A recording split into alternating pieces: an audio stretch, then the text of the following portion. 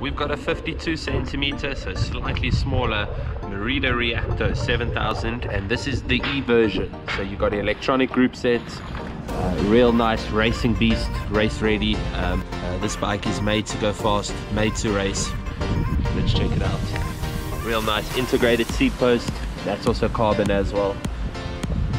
Down to that chain, and then crank set up front, SLK crank set, and then onto an Ultegra E group set, like I said, electronic group set, and it's in 1132 at the back. Really nice for the climbs. Real nice concept speed wheels, also carbon wheels. Super nice.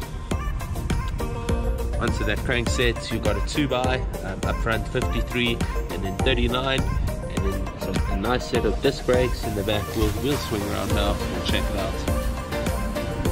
Concept speed wheel again, really nice looking rig. Coming up front to the shifters, also still looking brand new. We've got Shimano Ultegra up front on a really nice, almost an aero bar, slightly more ergonomical, and gonna make for a really nice comfortable ride. And then onto those Ultegra brakes, nicely integrated onto that carbon fork.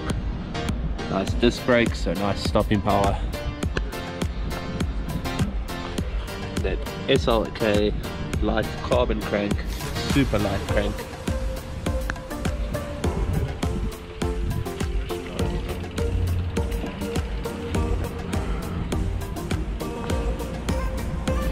If you guys are in the market for a new road bike, or you'd like to upgrade from your aluminium road bike, this is definitely an awesome option.